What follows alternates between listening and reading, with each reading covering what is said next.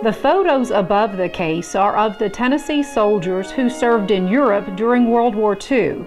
The men were part of the 30th Division, Old Hickory. In the center is their flag.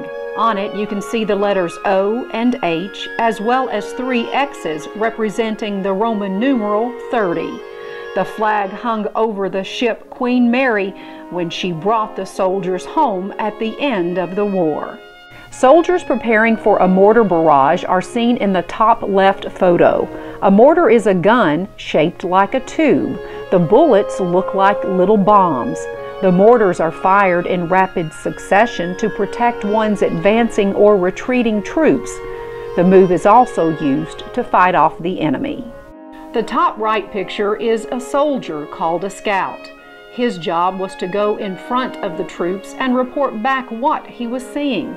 Once he had an idea of what the troops could expect, he then sent a message back to the commander using a variety of communication devices, including a portable radio, walkie-talkie, and field telephone.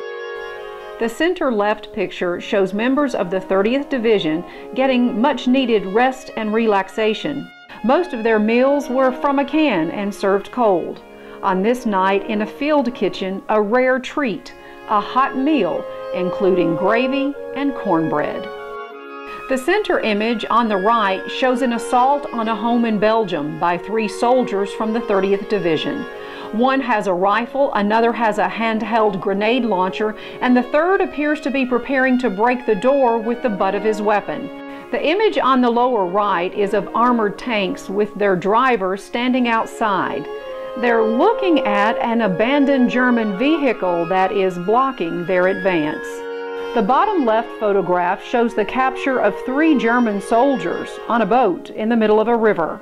Members of the 30th Division found out their enemy had destroyed a dam, a move that caused major damage to American boats and their supplies.